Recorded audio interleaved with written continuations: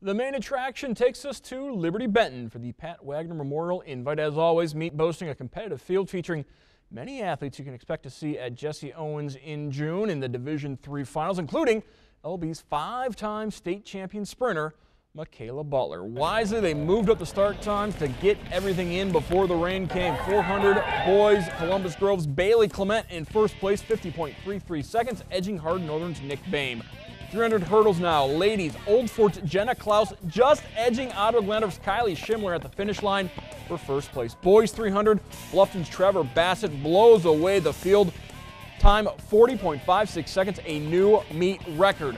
Speaking of new meet records, girls 800, Liberty Benton's Leah Recker, 2 minutes, 15.9 seconds. That's also a new meet record. Boys 800, great finish here as Carey's Tyler Zimmer holds off Hard Northern's Nick Boehm, winning by a 1/10 of a second.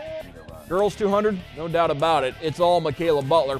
26.11 seconds, her time almost a second and a half ahead of the second place finisher. Finally, the boys 200, Corey Rawson's Mason Warnemont in first place, 22.92 seconds. Clement finishing at second. As we look at the team results, Michaela Butler leading the way for LB. Of course, Bartle and Recker, good jobs for the Eagles as well. They take first place. Van Buren, Grove, OG round out, and Arlington rounding out your top five for the boys. Columbus Grove takes home the title.